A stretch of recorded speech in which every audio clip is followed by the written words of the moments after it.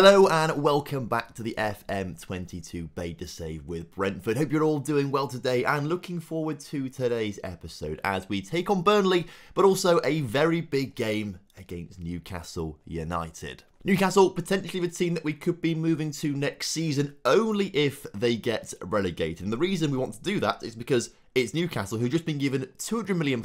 This season they spent nearly £300 million.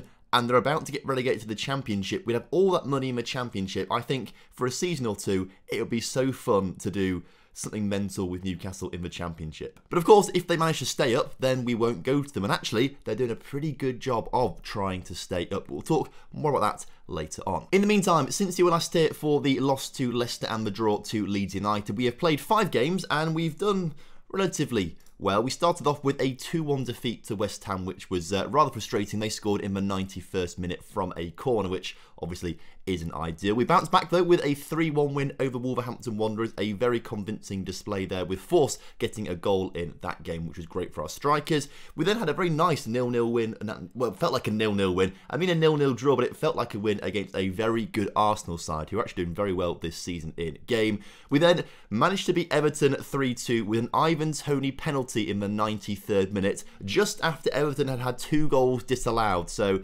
really we didn't deserve to win that game. Everton should have won it, but you know, when they have disallowed goals for offside, then I can't do much about it. They also did me a favour and injured Kazawa and Canos in that game, which wasn't ideal. But last time out, we had probably the worst performance of the entire season so far. A 3-0 loss to Man United. It may not have been the worst scoreline, but if we look at the match stats on this one, 29 shots to 5, it was just an absolute drubbing. So despite 2 wins, a draw and 2 losses, which feel like a pretty decent set of results for us in the grand scheme of things, we have actually dropped down the table to 9th position, which is far from ideal for us. Given that, you know, for a long time this season, we have been looking at European football. If we look at past positions, look at Brentford, we have kind of been sitting in that top 7 for most of the season. We are now getting towards the end of it, and we are dropping out a little bit, which is quite sad. I feel like the aim has to be at this point European football. And if we get European football and Newcastle get relegated, it'll be even more disappointing to maybe not carry on with Brentford. I'm kind of stuck between a rock and a hard place with what I want to do, essentially. But Newcastle are making a good go of things. They did actually win 5 games in a row. 2 of them were cup games, but they have won 5 in a row. They were very unlucky to just lose to Brighton 4-3, as you can see there. A man sent off for them just kind of killed the game off as they were 3-2 up at that point and then lost the game 4-3. But we'll talk more about Newcastle in a little bit. First of all, make sure you do drop a like on today's video for me and subscribe to the channel if you're new around here and leave a comment down below for the YouTube algorithm. Also, if you've not yet picked up a copy of FM22, then I'd love it if you could do so via my affiliate link with 2Game. If you use code TomFM at checkout, you get 10% off, I get some commission, and it's a win-win for both of us. Also, someone's decided to get a chainsaw out outside my house. Why? So, this is the team lining up for today's game, and actually we have changed things just a little bit. We've tweaked Ivan Toney to be a pressing forward. I've decided that he's just not going to score many goals. I mean, on paper he's our best striker and should be scoring goals, but he just doesn't seem to want to score goals for whatever reason. So, I've decided to try and make him a little bit more of almost a creative forward, just try and, I don't know, just do something different than just be a pure goal scorer. Just try and be a bit more than just someone who gets the ball, shoots and tries to score. Because that's what the advanced forwards kind of are. And I guess he just wasn't doing that particularly well. So we've made him a pressing forward. And it has helped a little, but he's up to 9 goals for the season now, which is very good. But also up to 9 goals for the season is Force, who has really decided to start playing well in recent weeks. Not many goals being scored, but he scored 2 against Palace and then 2 off camera as well. So it's a start. We also actually have turned on shoot on sight. I think we need to take a few more shots, particularly with our strikers, so shoot on sight has now been turned on. And we've moved Aya back to that libero because we're sort of maybe lacking a little bit through the middle now. We did have Baptiste here as that deep line playmaker, and they got in the way of each other, but you guys sort of pointed out in the comment section that actually maybe there's a bit of a hole in the centre of the field now, so Aya as that libero might be the man to sort of fix it. But the team is pretty much what you would expect. We've got Raya in goal with a backline of Pinnock, Aya and Janssen. Henry and Rorslev start in the wing-back roles today because of course the injuries to Kazawa, who's just coming back from his back in 3 days time, so hopefully back back for the Newcastle game. Canos is out for another 2 days, so not too long to wait for those two. Unfortunately, Onyeka got sent off for a straight red card against Man United, so he's banned for the next 3 games,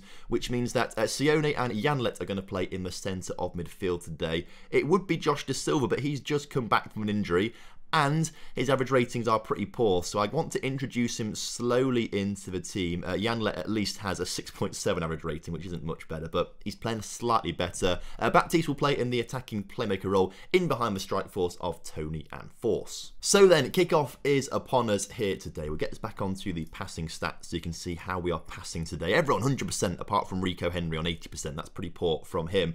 Obviously, we need to get a win today because we have dropped down to 9th in the table. If we want to chase European football, which is massively unexpected, like we should not be expecting to get European football this season, but we're in the race for it and we want to try and get there. So we need to pick up some big wins today as Pinnock's header goes over the bar. You hate to see it. Our opponents today, Burnley, are down near the relegation zone, actually. They're down in 15th as things stand right now. 6 points clear of Newcastle in 8th, so they are desperate for a win to secure their Premier League status. So far, though, not really much going for many teams in highlights because there have been only two highlights now in the entire game. Good defensive displays by looks of things on the average ratings down here at the bottom. Henry 7, Rawslev 7.5, Pinnock 7.5. So good stuff from our defence. Watch me now praise them and watch Burnley come and score a goal. But no, good challenge from the back as Baptiste now brings it forward, bringing it forward so far into the path of Force. Force on the edge of the area puts it into Ivan Toney, who nods it in the back of their net. The first player this season for us to get to 10 goals. It's Ivan Toney.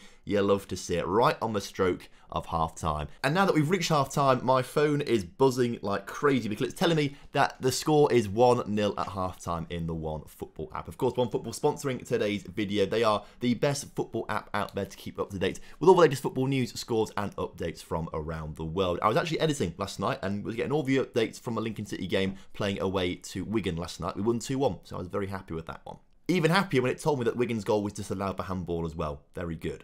Either way, you can download the app from the top line of the description for absolutely free, and it really helps me and the channel out. So we've started things off by winning the first half. Can we win the second half as Christopher Ayer, you hate to see it, hits the crossbar from that corner? I should also mention, I think as it stands right now, we've scored 14 goals from corners. At least last time I checked, we'd scored 14, which was, I think, 3 more than any other club. So these near-post corners are pretty good.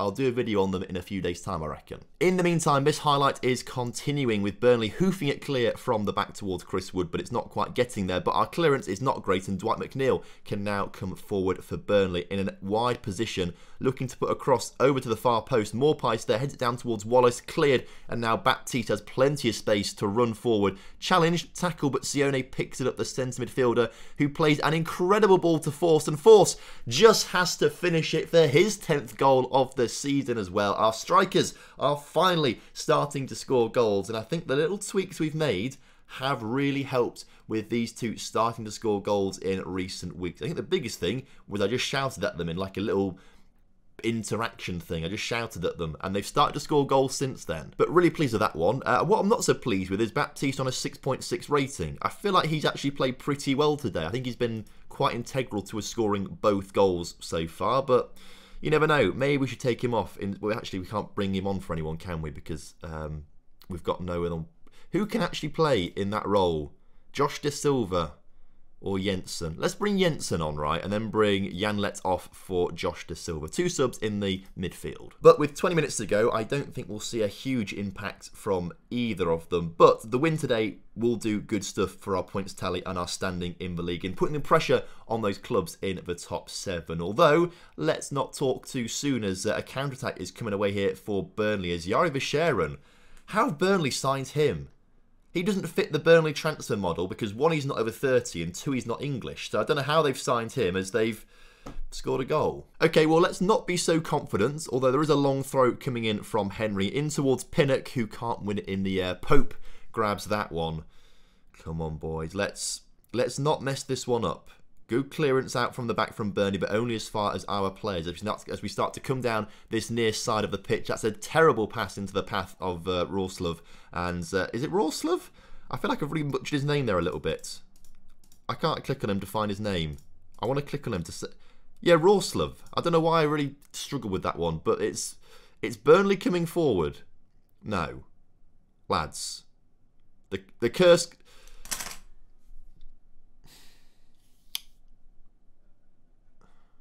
Curse of the commentator. Please, please, please don't go on to score another goal. I'm sorry, FM gods. I didn't mean to offend you by saying we've won this game on 70 minutes. I didn't mean it. Please, just... No. I can see the ball over the top come in. Luckily, we cut it out. And it's only Chris Wood. He's not that good, is he? No, I can't say that because that'll curse me, won't it? We're coming forward. It's fine. Tony on the ball. He's... No, It's going to happen. It's going to happen. I've been a fool. I spoke too soon. And here they come.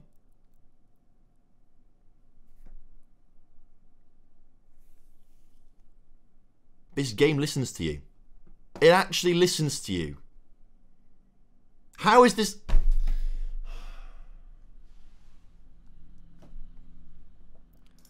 At least it'll make a good TikTok. Because it's probably mildly amusing, isn't it? So if you don't follow me on TikTok already, follow me on there. That's a game we don't want to think about again in a hurry.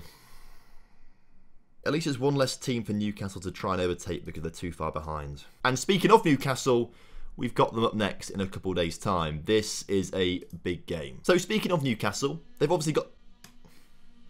Why is someone chainsawing outside my house? What could possibly be going on?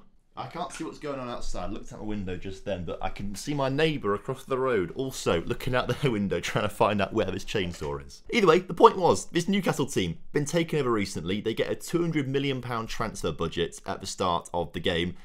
And in this game, they spent 250 million of it. Let's see who they bought. Raul Jimenez, 72 million. How well has he played? 5 goals. You hate to see it. They also got Luca Dean for 50 million from Everton. Diego Carlos from Sevilla for 37, who, I mean, actually has got good physicals and mentals, but actually fundamentally is a great defender. I don't understand how they're doing so badly. They got some guy called Brias Mendes, who I've not actually come across before. Don't recognise him at all. Got him from Celta Vigo. Looked like an okay winger sort of thing, nothing majorly special. Obviously, Joe Willock was a real-life transfer, I think. They brought Nicolas Sula from Bayern Munich, so they've got 2 great centre-backs. I don't understand how they are in the relegation zone. Santos, who is, I think, not a young wonder kid, because he's 32 years old. Maybe I'm thinking of someone else. But they brought in a keeper from Brazil. They brought in Raul Garcia. I'm not sure if it's a real transfer or not. He's a striker who's 35 years old, so I can see why maybe he's not scoring goals. Arturo Vidal as well. They brought in some quality players. How are they doing so badly? Oh, how do you get over a defeat like that? You don't really, do you? You just don't. How do you get over the chainsaw sounds like that? You don't either. Calm down, lad. Oh, and look who's come crawling back to us. Visa wants to withdraw his transfer request.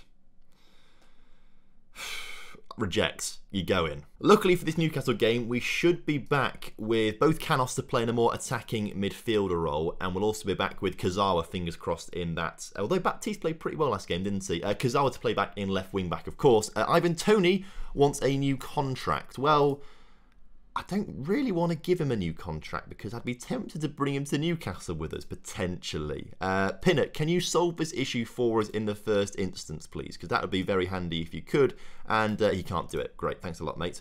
Discuss a new contract with him then. Right, he wants a new contract. Can I just say that the club can't afford it right now? He's not going to back down here. Oh. Thing is, this would be quite good for us, though, if we do go to Newcastle. If we can get him really annoyed at Brentford, this might be quite handy. He's now furious with me for saying I'm not going to give him a new contract. I mean, that's not ideal, obviously, because we do still want to get European football.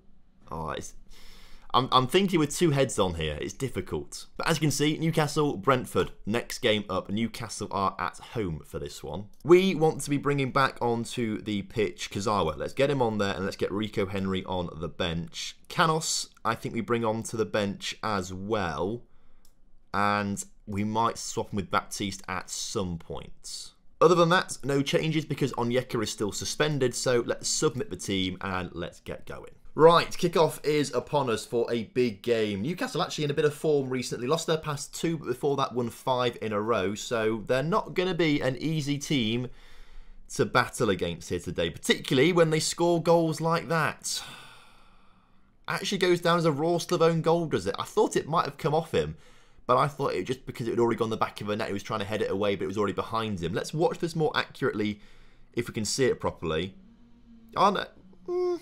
I think it is headed in the back of the net by Rorslev there. Okay, so we've gone from 2-0 up to losing 3-2, and now we've just scored a fantastic own goal as well. This episode is not going brilliantly, as Force, I should have taken the shot there, goes it back to Baptiste. Baptiste is put off by the sound of a chainsaw in the background and can't score, but luckily, Janlet loves chainsaws, he loves headers, we're back on level terms. And also, Newcastle have got all this defending talent, and attacking talent, I suppose, as well. They've got loads of talent, basically, but they're not playing St. Maximin, and they're playing a back 5 with very defensive centre mids too.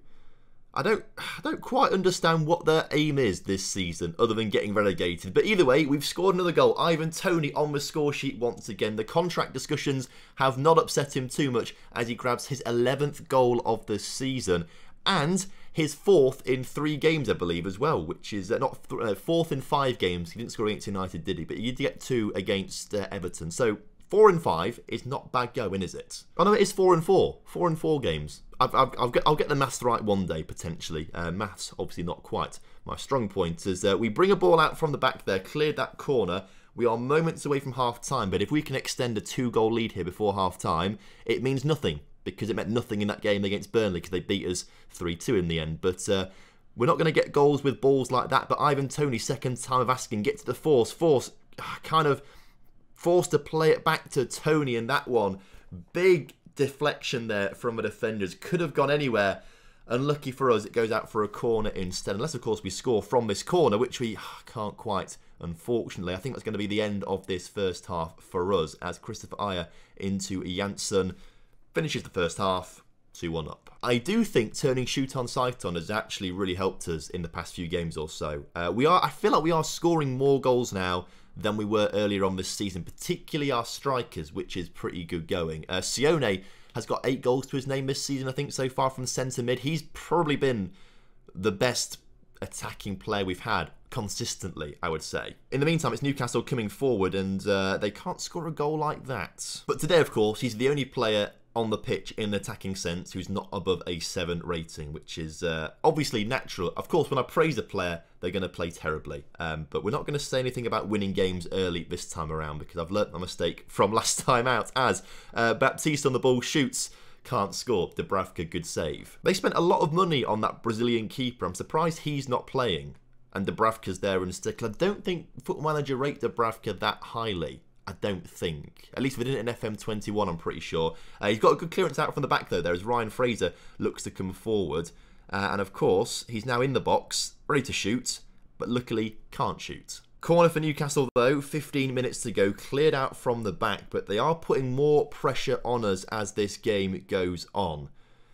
And I'm worried that we're going to concede a goal. So I think we might need to make some just slight tweaks to just try and get some fitness in that back line. Pinnock off for Jorgensen, you come on. Let's get Kazawa off for Rico Henry, who's looking quite tired. And Janlet once again looking quite tired. Let's bring Norgard on at this time in the centre of midfield. Come on, lads, we can't throw away another 3 points. We should be 3 points better off today. We should be on 55 points, not 52.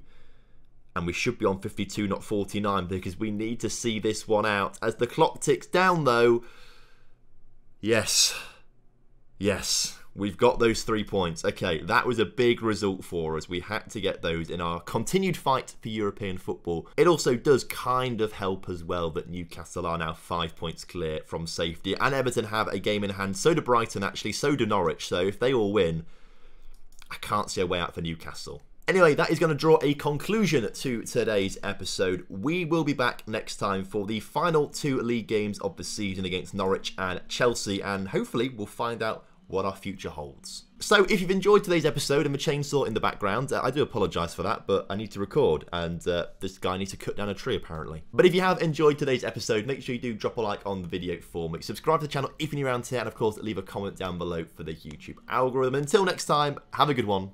Goodbye.